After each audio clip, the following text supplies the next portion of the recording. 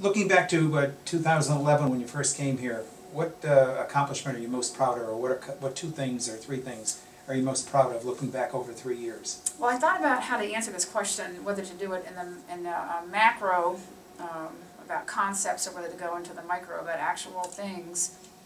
And I thought that people would rather hear about the actual things, because to some extent I'm proud of some things that are just concepts, like some of the partnering.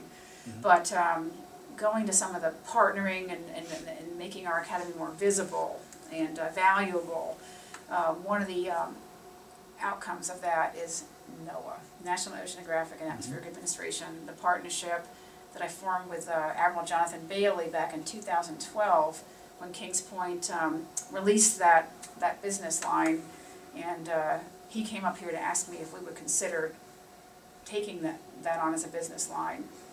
And I'll give eternal credit to Captain Andrew Marseille for making that work and fitting the NOAA's basic officer training course into the OCS program, and it is an amazing outcome. This is 2 years ago now, and we've just this past time, when Dr. Sullivan, Catherine Sullivan, was up to preside at the NOAA, the joint NOAA and OCS graduation, she and Admiral Bushman were both up.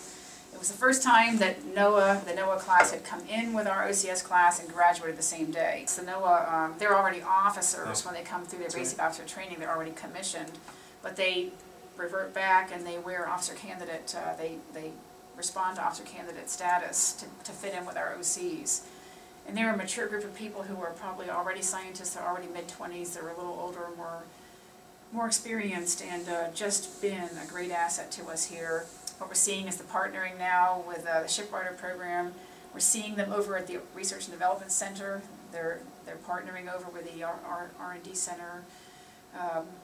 We're seeing at a bigger Coast Guard level the Commandant signing a strategic plan on the interrelationship with NOAA.